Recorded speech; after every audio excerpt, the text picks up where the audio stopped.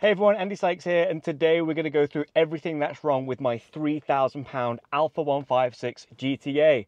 But before we do, please remember to give me a thumbs up and don't forget to subscribe. Now, I've had my Alfa Romeo 156 GTA for over a year now, and I've done a lot of work on it. Even though I've replaced the alternator bushes, the infotainment display, had the chem belts done, replaced the water pump, repaired the heater blower, and I've had a complete respray, this bargain £3,000 Alfa 156 GTA is far from perfect. And I think things are going to start getting really expensive. Now, when I bought this car from the original owner, it came with a mountain of paperwork. And when I spotted the original owner had spent nearly £30,000 on this car, I was both impressed and really anxious too. Sure, this might be the UK's cheapest Alfa 156 GTA, only £3,000, but could I really afford to keep it on the road?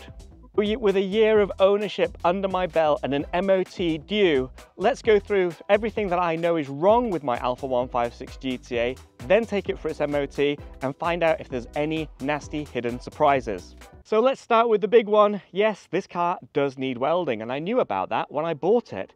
When I went down to check it out for the first time, I had a good look around it. I put my phone underneath the car and I recorded the entire floor pan, and I discovered some pretty solid metalwork underneath there, except one small hole in the boot floor, which I know does need welding. Luckily for me, that is not structural, and I don't think it will fail its MOT for that, but let's hope there's nothing else lurking underneath.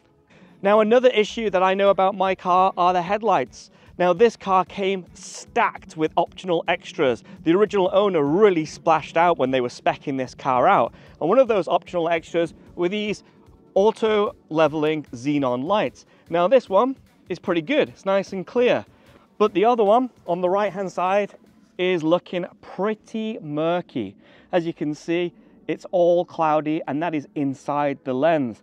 Now, there are a few things I could do to this. I could try polishing it up and lacquering it up, or I could replace it. The issue is, another one of these lights is around £500 or £600 if I can find one. So what I need to do is figure out how to fix this. I don't think it's going to fail its MOT, but it really needs fixing because driving at night is a bit of a nightmare with these lights. Now, something else I've noticed with driving this car for over a year is the suspension is a little bit squeaky, and I think there's some loose bushings as well.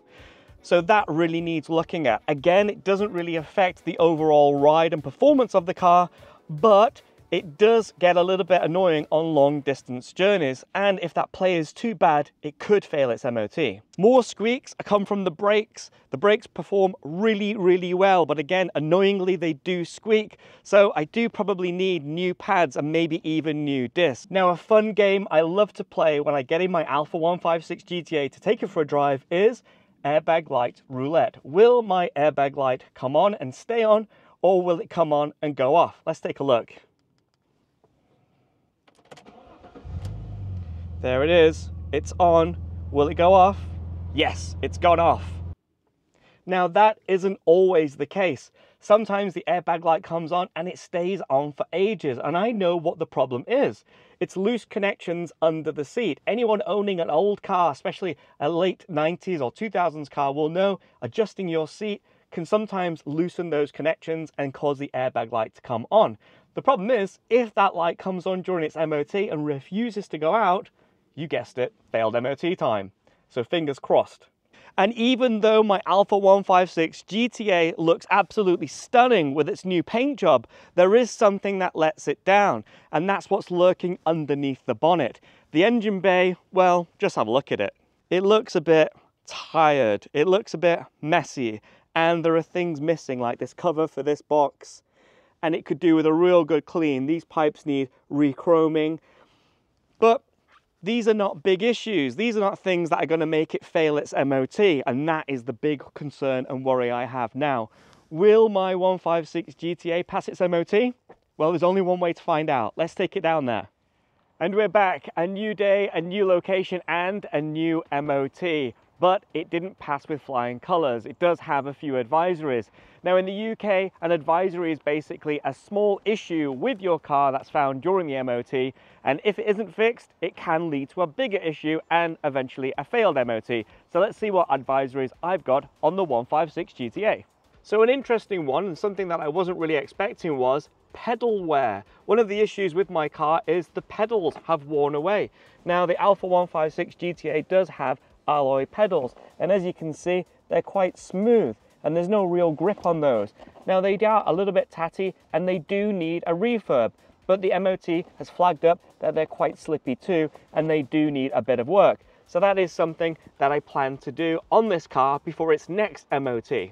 As I thought, they picked up on the rust on the car too, but as I thought, it isn't structural and it didn't fail its MOT for it. But I still want to get those patches welded up to make sure they don't get any bigger in the long run. So something we did know about was this headlight. The MOT has flagged up that it is deteriorating and it's getting cloudy. Now I've been thinking about this since recording my first video, and I'm wondering, could I buy a standard headlight and replace just the lenses? I don't know, perhaps that's a cool project that we can try. And another thing that I didn't realize was the fog light. This right-hand side fog light isn't working. Again, it's not an MOT fail, but it's something that I want to fix before the weather gets any worse. Now, something that was surprising was the tire condition. Now, the tires look great and they haven't really done many miles. They were replaced just before I bought this car. Now, these Michelins, they look really good. They feel great on the road, but apparently, according to the MOT, they are wearing on the inner edge, and a few of them have got a few cuts and slashes. They're not dangerous at this time, but it does beg the question, when and what am I going to replace these tires with? That brings up another question. Now, this car has been lowered, which probably accounts for that wearing on the inner edge. And I've got Bilstein coilover suspension on this. Now, I find the suspension pretty over-damped. It's pretty good in certain situations, but on some bumps and in some corners and in compressions, it can feel a little bit uncomfortable. I'm wondering, is it time to replace the suspension with a more modern coilover system? That surely should also improve the handling and also perhaps even lose some weight. These old coilover systems are pretty chunky compared to modern stuff. Maybe I can lose some weight on the GTA and improve the handling too while fixing the tire wear. Now, something I did know about but had forgotten about is the oil leak on this car. Yeah, it's an Alfa. It does have an oil leak, but it's not a very big one. But the MOT station did pick it up. Now, I think I know what this is. According to the history, the sump plug had been replaced with a tapered one. It looks like someone's messed up the threads on my sump plug, meaning the oil is leaking from the plug, regardless of how tight it is. So this might mean another sump plug is needed, or perhaps a new sump is needed. I'm not sure, but it's an easy fix, I think, and also one that isn't a major issue. It's only leaking a tiny bit, but it's one to keep an eye on. Another really interesting thing the MOT station came up with was the handbrake cable is actually fouling on the exhaust.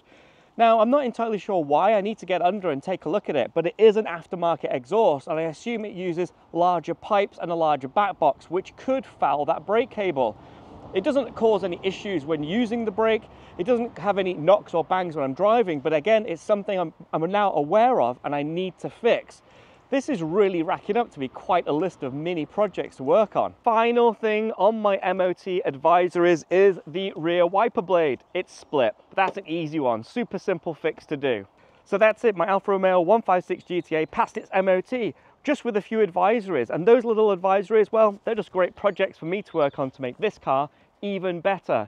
Now, if you guys have had any similar issues with your car, please let me know how you resolve them in the comments below. That could really help me. And if you enjoyed this video, please don't forget to give me a thumbs up and don't forget to subscribe.